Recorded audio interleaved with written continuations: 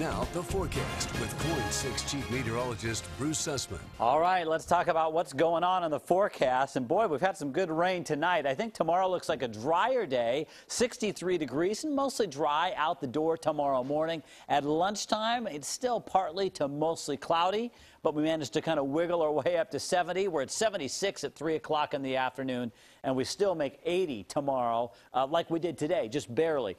Could be an isolated afternoon shower, but I don't think it'll be anything like what moved through tonight. And we still got on live Doppler some pretty decent rain stretching from, I guess, the northern half of the metro area on up into Clark County and out west and a little bit to the east, although there was much less rain on the east side tonight. Most of it was a west side, at least the heaviest totals were. And you can see that it kind of drapes back over to the Coast Range, and then looking to the south, there's not much left to come through. Rain totals today, 1/1700ths of an inch for Portland and Hillsborough. Vancouver had 4/10ths of an inch of rain.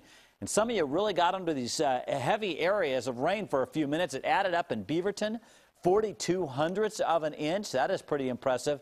And then at our Vancouver location, remember at Pearson Airfield, it was 4/10ths, but not too far away on the I-205 side of Vancouver, it was only 1/1700ths. So location made a big difference in how hard it was raining at your house tonight. The coast actually was drier overall than Portland. Now outside right now, 64 degrees, a little bit of a northeast breeze. We did have gusts earlier today of 20 to 30 miles an hour, but those died down before the rain came in. Our highs were in the 80s. Let's talk about what's going on. So wet at times tonight, thanks to this area of low pressure that's pulling in some of this moisture here. But the big picture, I'm not really excited about as I look ahead to the Labor Day weekend forecast. It looks to me like there's going to be a big dip or trough in the jet stream, and that is going to help pull down some wetter and cooler weather as we go through the holiday weekend. Now, looking at our rain and cloud forecast overnight and into tomorrow morning, you know, it does look mostly dry to start the day tomorrow. Probably some scattered showers along the coast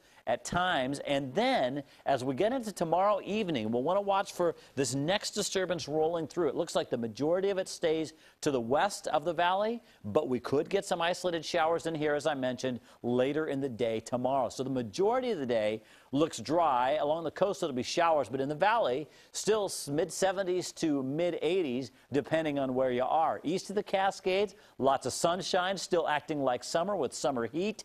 69 degrees at Government Camp and light winds tomorrow in Hood River. Now, here in the metro area, I start us at 63 degrees. It's partly sunny to mostly cloudy, a little humid, and highs right around 80 in both Portland and Vancouver tomorrow. Salem will do the same thing. 82 on Wednesday, 79 on Thursday with a little better chance for some more scattered showers.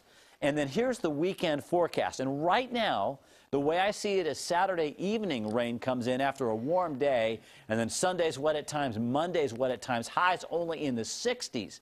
The only thing that we have really to hope at this point is that the forecast changes between now and then, because what I'm seeing right now looks like it's, you know, it's a typical Oregon, Washington holiday weekend. Wow, forecast. 60s though. I know. That would be the first time in months. We really forgot what that feels like. Let's not do that. Okay, thank you, Bruce.